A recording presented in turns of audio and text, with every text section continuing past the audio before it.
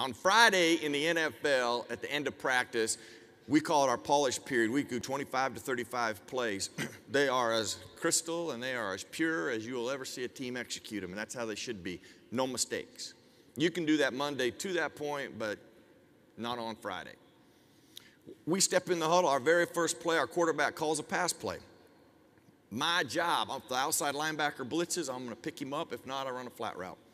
Quarterback gets under center. He drops back. He throws the ball to the other side of the field. Wide receiver catches it, starts to run. He is running, whistle blows. Merril, what are you doing? I've been in Pittsburgh about 4 months. I did not know everything, but I did know one thing. Chuck Noll never stops a play, asks you what you're doing if you're doing it right.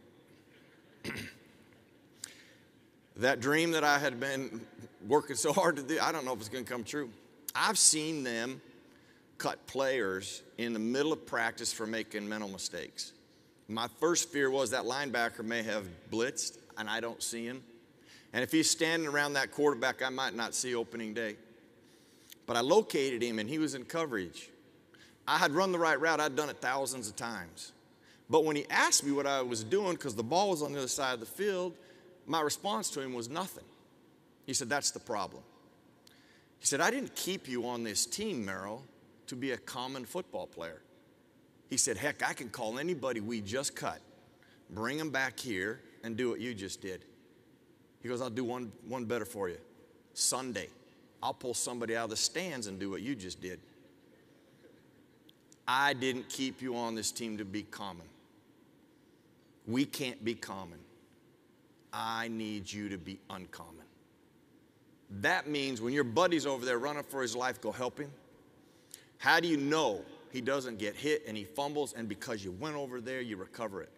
Better yet, he breaks a tackle, you make a key block, and we score a touchdown. He said, guys, we're going to line up every Sunday, and everybody we face is going to be talented. We are not going to beat people with our talent. We are going to beat people by being uncommon. Well, now, I was just grateful I didn't get cut, but when I got to my locker, it really absorbed what he was saying. He had taught me another valuable lesson. He wasn't asking me to be bigger, taller, stronger, or faster, although that's all is part of it. He was asking me to create a mindset and a habit, which I could do. Now, it would bore you. None of these were ever on SportsCenter. But that lesson alone, that habit alone, completely changed my career.